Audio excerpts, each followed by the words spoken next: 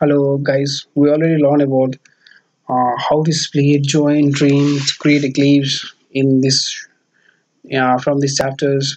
Now we'll discuss about how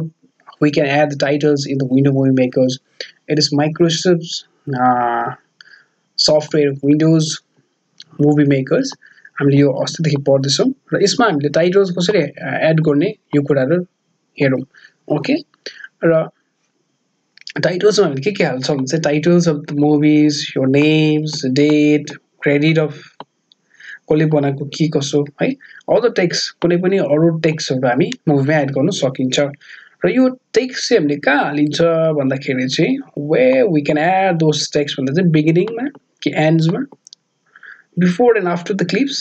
कुनै क्लिप्सको बिचमा र बादमा र ओभरलेइङ अ क्लिप्स अब हेर्नुहोस् सपोज यो एउटा भिडियो छ अरे ओके सपोज यसको अगाडि हाल्यो भने यो भयो बिगिनिङ अफ द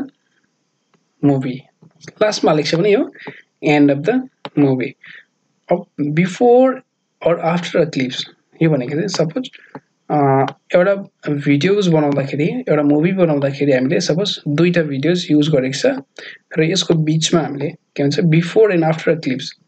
सपोज यो र सपोज यो तीनटा क्लिप युज गरेर हामीले बनाएको छ अरे एउटा मुभी ओके र यो बिफोर एन्ड आफ्टर यो एउटा क्लिप भयो यो दुईटा भयो यो तीनटा भयो ओके कि क्लिपको अगाडि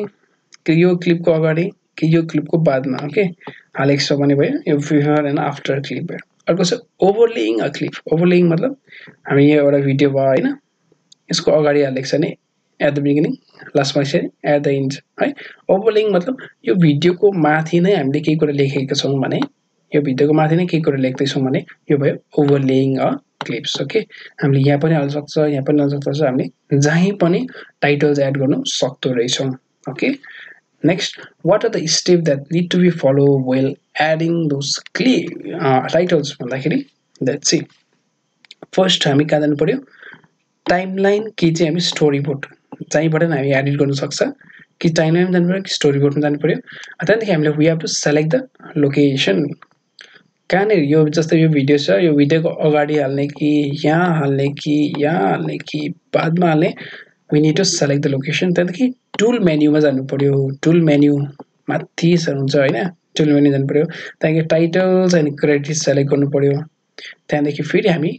कम टु लोकेसनमा यहाँ लोकेसन फेरि सेलेक्ट गर्नु पर्यो कहाँ हाल्ने भन्ने कुरा ओके देन जब हामीले सेलेक्ट गर्छ तब हामीले तल हामीले एउटा अप्सन दिन्छ टाइटल्स हाल्ने यहाँनिर हामीले we have to enter those text के हाल्ने सपोज मान्छेको नाम हाल्ने कि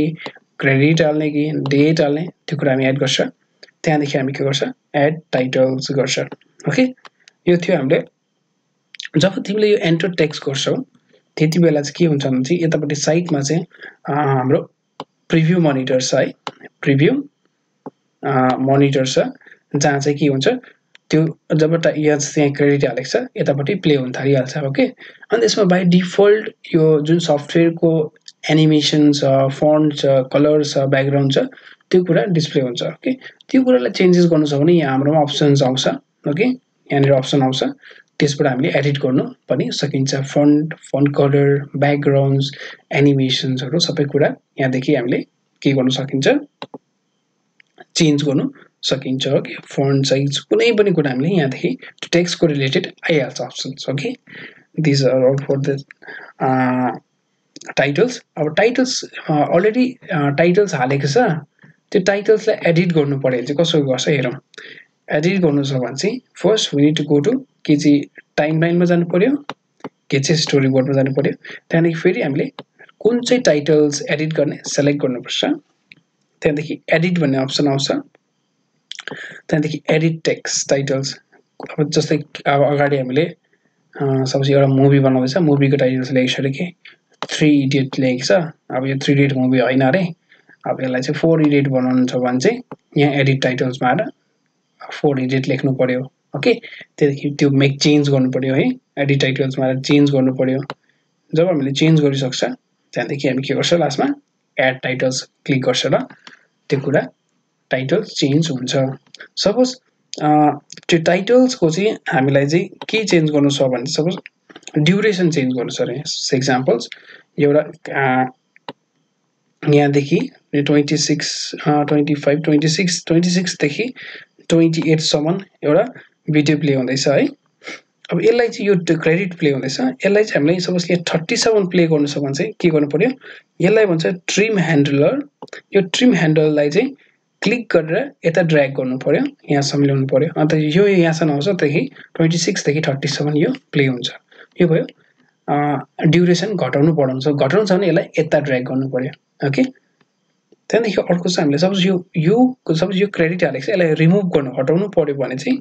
व्हाट वी क्यान डु त्यसको लागि चाहिँ सिम्पल स्टेप हामी के जानु पर्यो स्टोरी बोर्ड कि टाइमलाइनमा जानु पर्यो ओके